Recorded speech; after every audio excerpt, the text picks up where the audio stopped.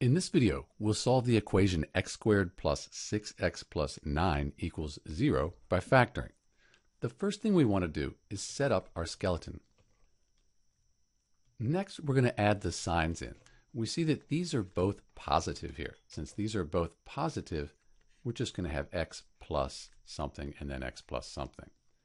So now we're going to find the factors for this last term here, the 9, that add up to 6. So we know 1 times 9, that would equal 9, and 3 times 3 would equal 9. These are our factors.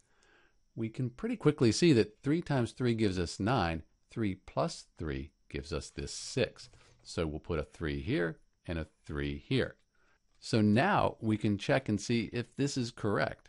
We use the FOIL method to do that. For the first term, x times x, that gives us x squared. Then we do the outside, x times 3, that's 3x, inside 3x, and then the last term, which 3 times 3, that gives us 9, and all that should equal 0.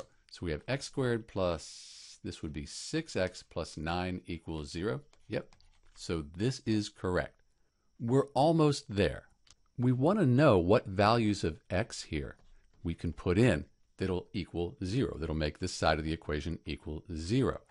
And we can use this information to make that a lot easier.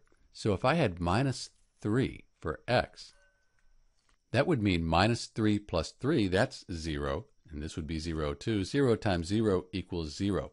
So x is going to equal minus 3. And we can check that. We could have minus 3 squared plus 6 times minus 3 plus 9. If you add all of these numbers up, they will equal 0. So we've successfully factored this equation. This is Dr. B with how to solve the equation x squared plus 6x plus 9 equals 0 with factoring. Thanks for watching.